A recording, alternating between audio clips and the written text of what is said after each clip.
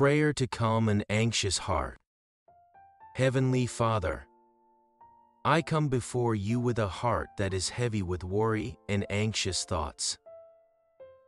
You know my innermost feelings, my fears, and the things that cause my mind to race. I ask for your peace, the peace that surpasses all understanding, to calm my troubled soul. Lord, I confess that sometimes I try to carry the weight of my burdens alone.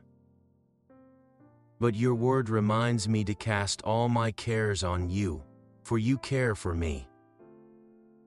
Right now, I surrender my worries to you, trusting that you are in control of every situation I face.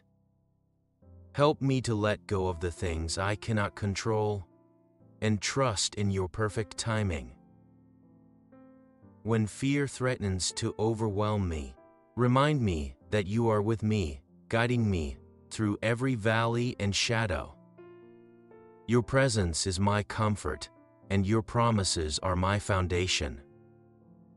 You have not given me a spirit of fear, but of power, love, and a sound mind.